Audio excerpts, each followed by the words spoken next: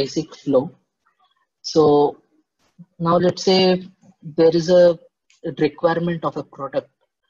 So from that product requirement, first product specification is generated. From specification, system level architecture is generated, and based on the architecture, RTL designers will design the logic.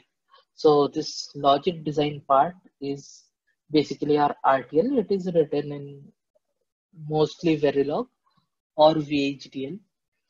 Now, once your RTL is ready, there enters the verification part. So this is a digital design, and once the design is ready, verification engineers' work is to verify the logic.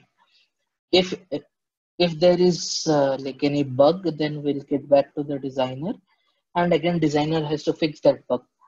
So this is the basic cycle where in this entire flow, this part gets like it is most important and it requires most of the time also. Now once our RTL is ready, then we'll generate a netlist. Now this netlist comes with initially it is a gate level thing, and like you also may know that in gate level there will be some delays, right?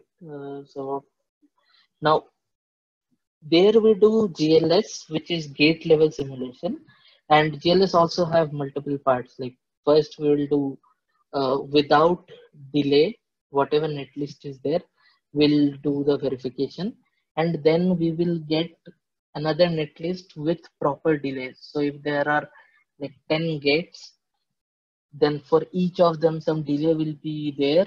So finally one signal, when it reaches the other side through these 10 gates, there will be significant amount of delay.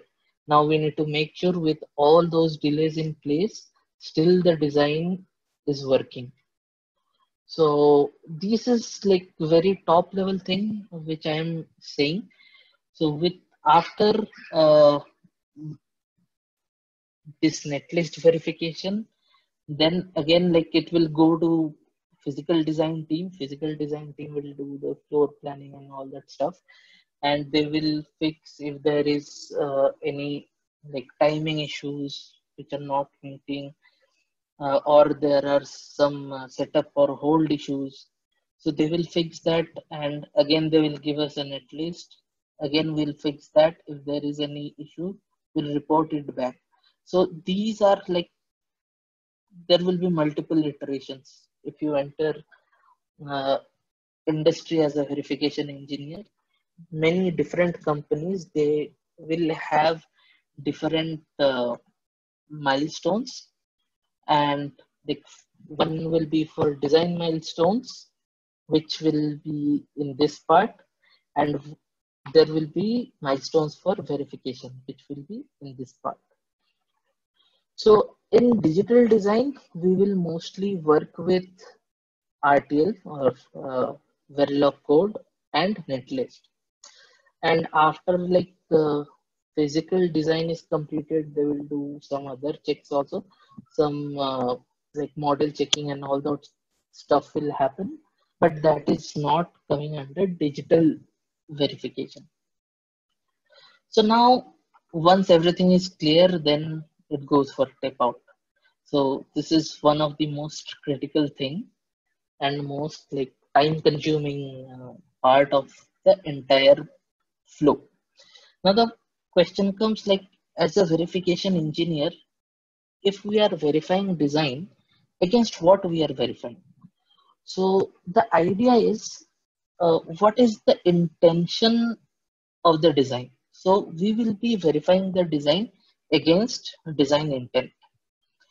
So as a verification engineer, whatever specification we get, specifications will be generated based on architecture. So this is product specification. Like if you are working on a subsystem, then it will have a specification for that. if you are working on a part of the subsystem, which is IP, intellectual property, you will have some specification for that IP also. So as a verification engineer, your golden reference is your specification. So we need to make sure whatever designer has implemented that matches the design intent or our design specification. So, and one more bigger part is we have to make sure that all the design features which are mentioned in the specification, those are implemented and those are working.